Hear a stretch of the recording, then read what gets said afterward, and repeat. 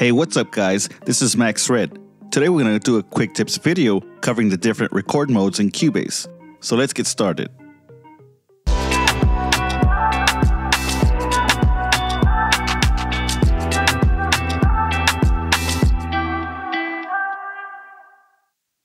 We begin by setting up our record mode.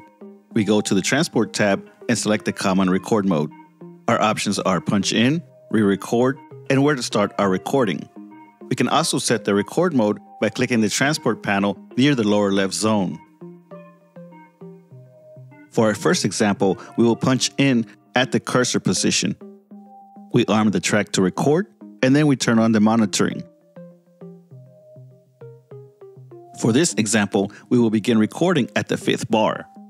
We move our cursor to the 5th bar, and then we hit the asterisk on our computer keyboard to begin recording. This is a video about record modes in Cubase. For the next example, we will record from the left locator position. This just means the recording will always start at the left locator. We can change it in the settings below, and then we can move our locator to test it. Regardless of the position of our cursor, recording will always jump to the locator when we hit record. We can place the left locator anywhere we want to start recording. Let's go to the 2nd bar now. This is a video about record modes in Cubase. Okay, let's move on to our next example. Here, I will show you the re-record option. In this mode, every subsequent recording will automatically replace the previous recording.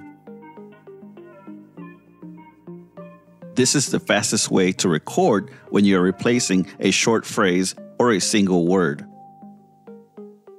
Let's try it. This is a video about record modes in Cubase.